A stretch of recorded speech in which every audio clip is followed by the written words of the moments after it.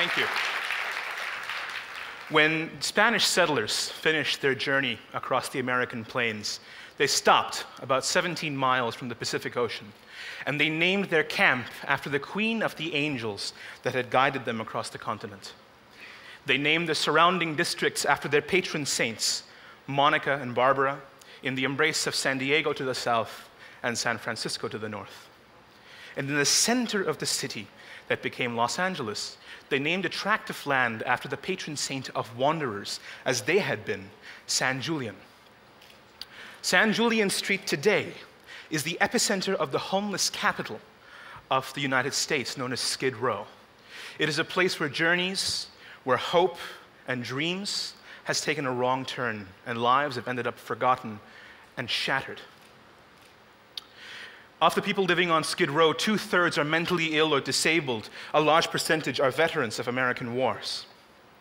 This is a place where words fail, because words and the empty promises they carry cannot be trusted. Words of sympathy, of compassion, of pity, and sometimes even of counseling come with judgment.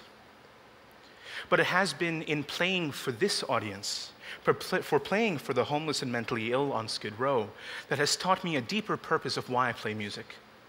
It has been this audience that has showed me that music can speak where words fail. My mother always describes the relationship between a musician and his instrument as a kind of sadhana, devoted, adoring worship. And the amazing performers we've seen here this week, Charles Mao and my brothers from Tel Aviv, we understand this. The thousands of hours of lessons with a devoted guru, a devoted teacher, and the tens of thousands of hours alone in a room with our instrument before we can even think about making a note of music. And I would always dream of playing the pieces of music that my teacher said I wasn't yet ready for. To play the Mendelssohn Violin Concerto, to play the Ring Cycle by Wagner, or one day to play in a symphony orchestra. And with my wild dreams anchored by my parents' very typically dogged Bengali determination, all of these dreams came true. I found myself studying at the Juilliard School in Manhattan when I was 7, playing my debut with Zubin Mehta in Tel Aviv with the Israel Philharmonic Orchestra when I was 11, playing the Mendelssohn Concerto. And in the middle of this solo career, performing all over Europe and America, but one of my most cherished memories was coming to India for the first time, performing in Bangalore and Mumbai and in my parents' home city of Kolkata. And much more than being awestruck by seeing the roots of my culture and heritage for the first time, what stayed with me was the reaction from these audiences.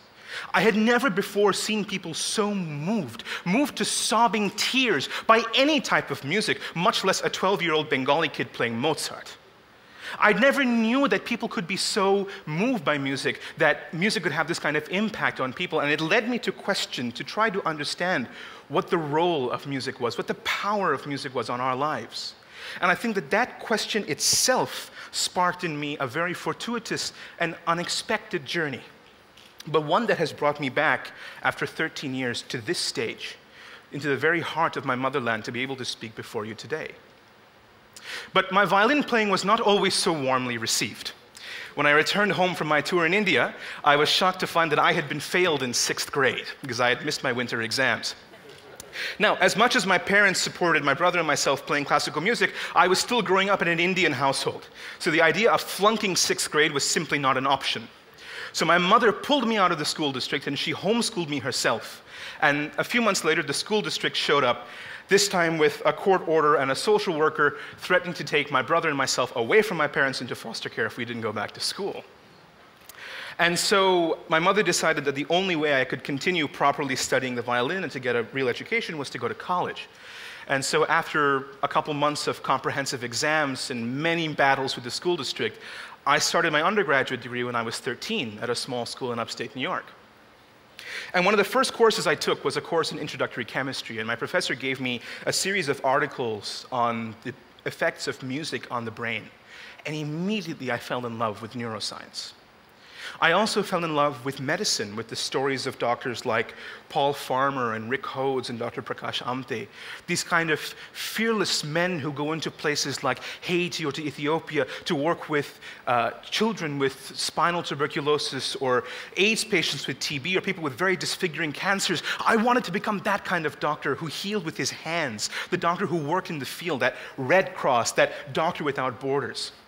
And I pursued this new enlightened language of my mind, this new passion for neuroscience, all the way up to landing a research internship studying Parkinson's disease at the Harvard Medical School. But all throughout this time, I felt as if I was neglecting a deeper language.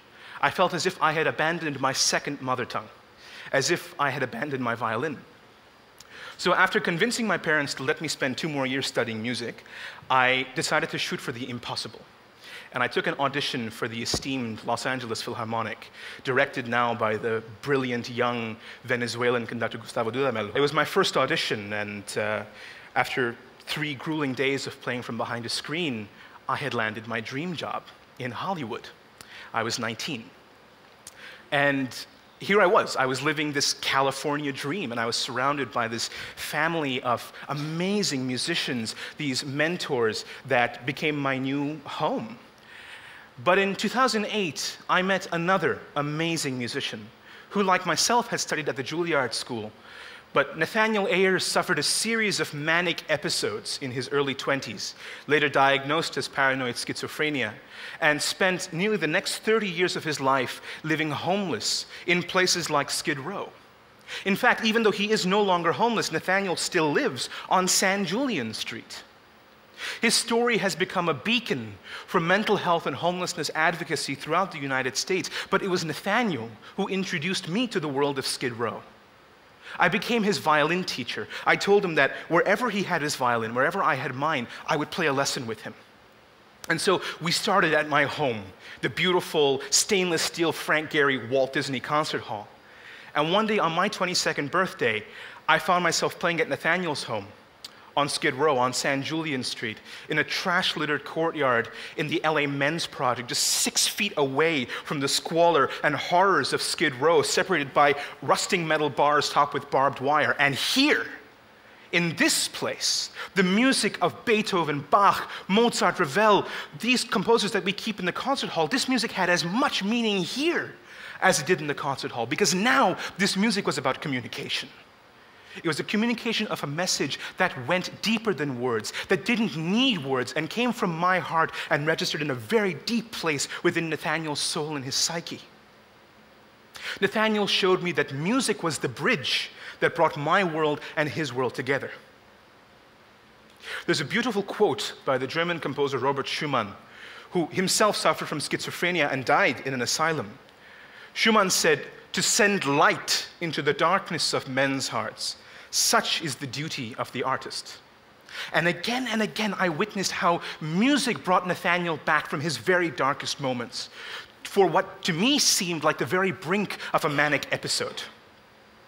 And so earlier this year, I founded an organization called the Street Symphony, which is an ensemble of musicians like myself who bring the light and joy of music into the very darkest places, to the communities without access to the kind of music that we make, to the homeless and mentally ill living on Skid Row, to veterans suffering from post-traumatic stress disorder, to children with Down syndrome and autism, and most recently to the incarcerated. And what we find at the first level is that the Street Symphony is a musical service through which we, the musicians, are a conduit to deliver the tremendous beneficial powers of music on the brain to the communities that would never have any access to it, but deserve and need that aspect of the arts the most. But deeper than that, the Street Symphony is a human service, because we show these audiences that they still have the capacity to experience something beautiful, that they are not forgotten by the world, and that they carry that beauty within themselves. And the spark of that beauty, the spark of that divinity blossoms into hope. And that is the first thing that we must instill within the hearts of these people if we are even to begin the discussion on eradicating the stigma associated with mental health and homelessness. At the end of September, I drove up to the Patton State Mental Hospital in San Bernardino. And for all intensive purposes, Patton is a prison for the criminally insane. There's 2 compounds, one for long-term residents and one for more acute, short-term residents, many of whom are found unfit to stand trial. And I performed at both of these compounds as part of the Street Symphony. And after my performance in the long-term compound, a gentleman walked up to me, an inmate, and he asked me if I knew any songs that he knew, any African-American spirituals or any movie soundtracks, which is why now I'm learning the Titanic theme song in my spare time. But we had a beautiful conversation that only 2 musicians could have, 2 musicians who were crazy about music. And then without warning, he started to sing. In this beautiful, booming baritone voice, he sung this song, Jesus on the Main Line. It's a great song. The lyrics are amazing. Jesus is on the main line. Call him up and tell him what you want. That line ain't never busy. If you're feeling down and out, tell him what you want. If you want his kingdom, tell him what you want. If you're sick and you want to get well, tell him what you want. A song about hope, about recovery, about redemption, sung by an incarcerated man in the middle of a mental hospital. And it was the purest gift I have ever received in my life, because it came with no expectation. I got an email from a therapist at Patton a few days later saying that they had never before seen their residents sit together so calmly, so lucidly in a room and listen to music. For many of them, it was the first time they had ever heard a violin live. They said to me that for the next 2 days, the patients didn't stop talking about the concert, and that none of them who attended needed medication to sedate themselves. They said that they had never seen the patients walk up to anyone, walk up to any visitor, so broad-shouldered, smiling and confident, shaking my hand and thanking me for coming to visit them. At the end of my performance in the second compound, a woman walked up to me and she had tears in her eyes. And she said that she had trained as a classical pianist in Armenia, but had come to the United States and ended up at Patton. And for a second, I wondered if her story was like Nathaniel's, but was simply one that was never told, that was forgotten by the world. And she said to me, you know, Bach is my universe, and Beethoven is the soul of the world. And at that moment, I totally understood her. At that moment, we were united, at one in the joy of music, united in Bach's universe and in Beethoven's soul.